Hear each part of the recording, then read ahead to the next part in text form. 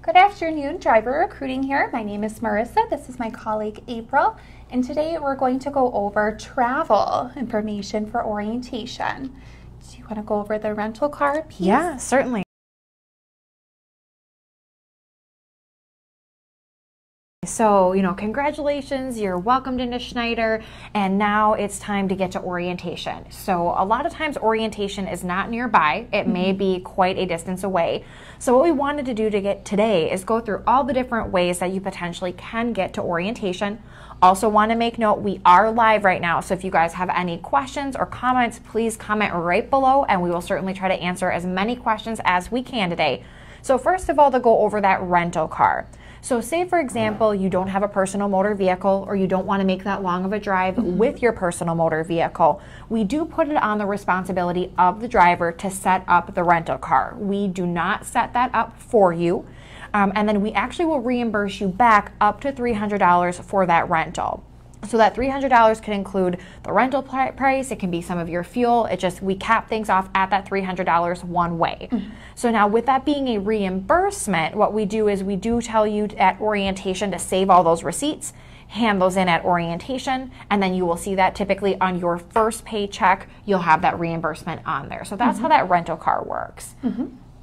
Now, we also do offer a Greyhound bus option as well. So if you are over 100 miles away from the training location, but you're not quite far enough for an airplane ticket, Greyhound bus option is a great option for you. We do cover the cost of that, so no cost to you at all. You're able to bring one bag and one carry-on with you for the Greyhound. And then sometimes with the Greyhound as well, because we always want our drivers to get to orientation the day before if they're staying in the hotel. Dependent on the Greyhound schedule, sometimes you do actually have to travel even a day earlier. So for example, say you were starting orientation on a Monday and you typically would check into the hotel on the day before, that Sunday. Depending on Greyhound's availability and bus tickets, sometimes we actually have to have you travel on Saturday due to a late check-in, say Saturday night, and then you would just have Sunday to be in the hotel, relax, and then be ready to rock and roll on that Monday. So, definitely when you get those itineraries emailed to you from our travel team, look those over because occasionally the date does change on when you actually have to travel.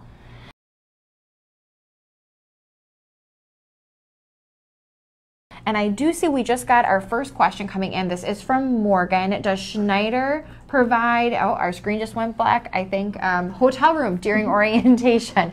Yes, we definitely help with your hotel stay. Do you want to cover the hotel in a little more detail? Of course, yes. So we do cover the cost of your hotel.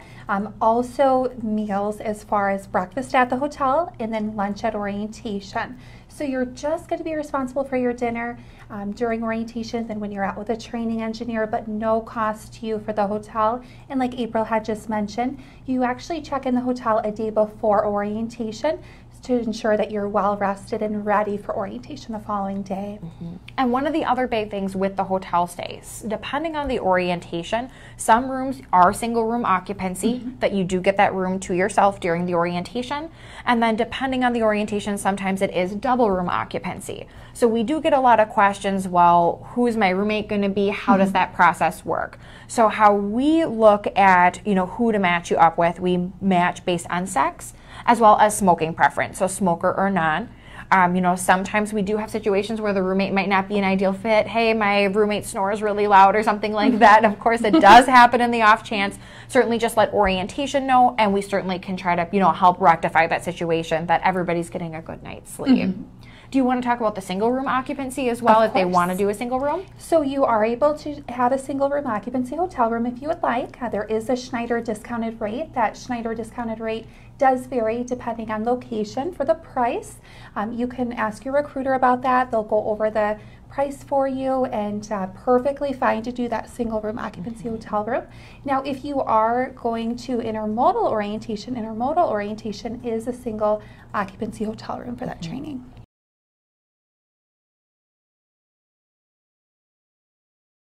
And we just got another question come in from D. Do you all offer training? So we certainly do have training. That is kind of an interchangeable word for our orientation. So depending on what type of position you're hiring onto and how much experience you have determines what orientation you're going to, how long the orientation will be, and also where the orientation is located. So for example, if you're going into our bulk tanker division, for an inexperienced driver, it would be 4.5 weeks in length, and it would be in Coraopolis, Pennsylvania. And I'm having a brain fart. Where's the other location? Coraopolis?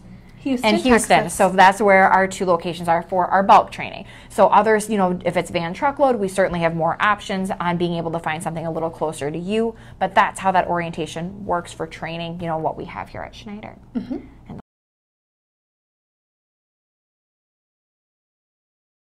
looks like we got another question. Do you want to take that one? Yeah, so Stephen asked, do you get paid for orientation? You do get paid for orientation, depending on what orientation you're, you know, coming on. If you are on, for example, like a van position, dedicated position, it is going to be $80 per day for orientation. If you are coming on, for example, intermodal experience, that is a little more. It's $100 per day for orientation.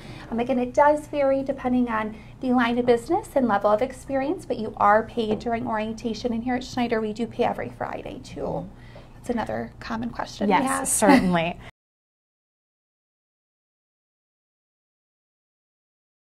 To go back to talking a little bit more about travel, want to cover if you want to take your personal motor vehicle to orientation. So if you are 50 miles or more away from orientation, we will reimburse you back for your fuel.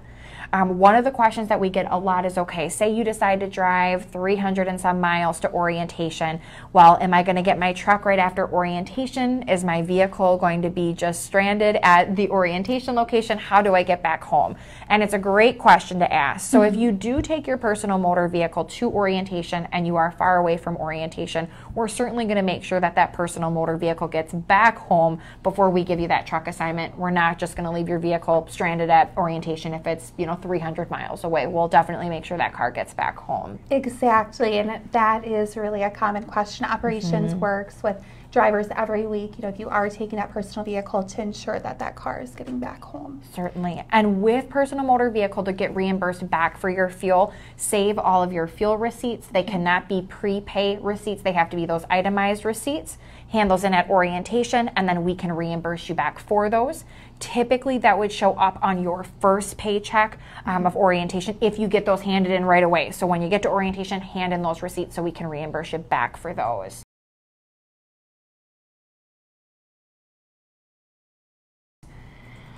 Looks like we have another question here from Andy.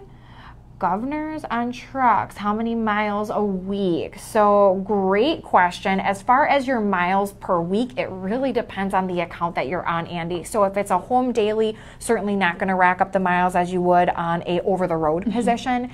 So definitely would have to look a little bit more into the position that you're looking to hire onto. But a question that definitely would get answered in an application review with your recruiter. We're going to go over that, you know, in great detail so you know how many miles to expect each week.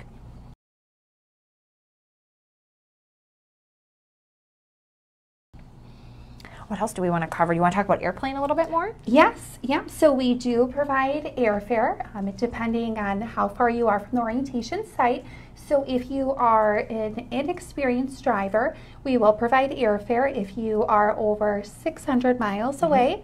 And then if you are an experienced driver, we will provide airfare for 300 miles or more away. We do cover the cost of that flight, and then you will be traveling a day before orientation. Again, checking into the hotel the day before your start of orientation.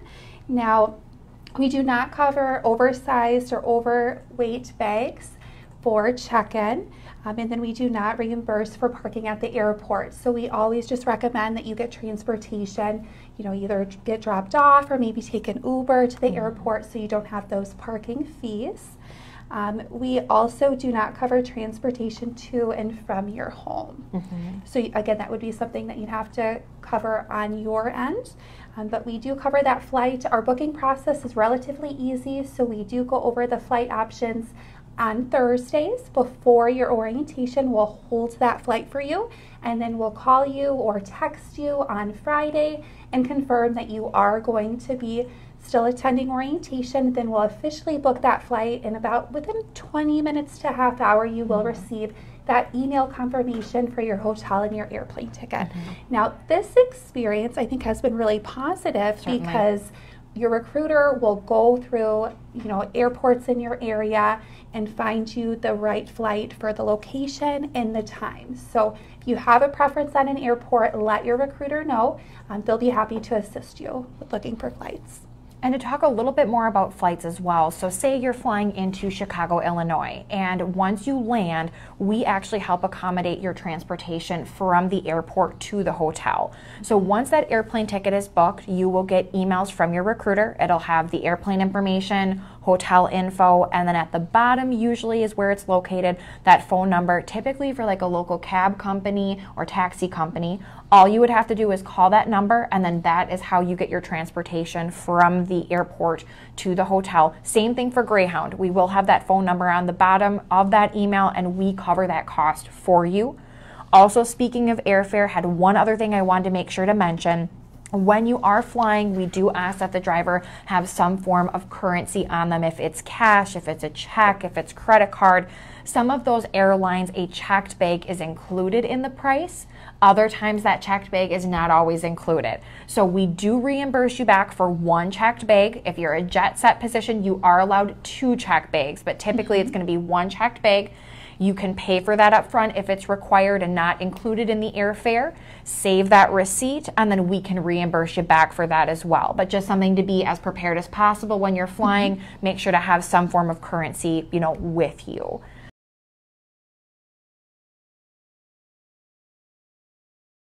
We have some other questions coming in. You want to take this next one? Yeah, so Michael asked, what if I don't have my CDL yet? So not a problem if you don't have your CDL yet.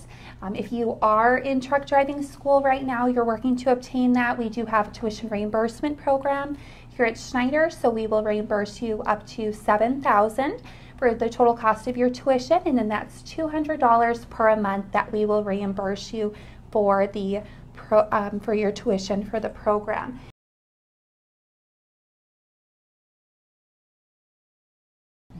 And Andy, wanted to get back to the other part of your question earlier. My apologies that I didn't get back to it. You were asking about the governing speeds on our trucks. So it's 63 miles per hour for our solo positions, and then it's 65 miles per hour for our team. So just wanted to circle back to be able to get that question answered for you.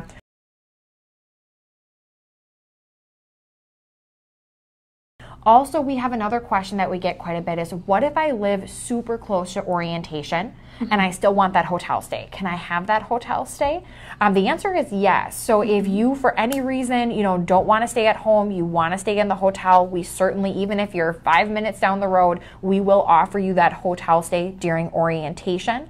As far as drivers that want to commute back and forth, this is something we see a lot in the Chicago market. A lot of drivers are, quite close if they're doing orientation right in Chicago, live in Chicago. If you want to sleep in your own bed and commute back and forth, that is not a problem with us. The only thing that we really stress is please be on time for orientation. If you are late, I have had drivers that have been sent home. They do have to do orientation all over again from the beginning because of missing valuable information because of being late. So certainly can commute, but just really want you to be on time for that orientation every day if you are driving back and forth.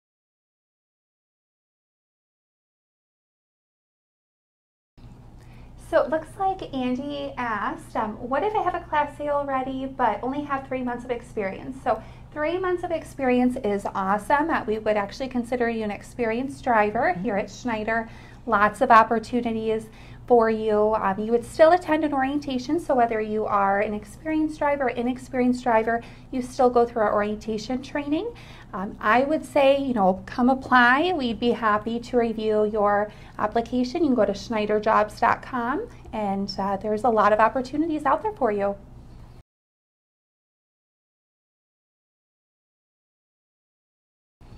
So that kind of concludes all the travel information that we wanted to cover today. Want to thank everybody so much for tuning in. If you do have any other questions that you want to list, certainly just write them below and we can answer those for you once we are off the air. And we are encouraging everybody to apply to SchneiderJobs.com and look at all the different positions that we have available in your area.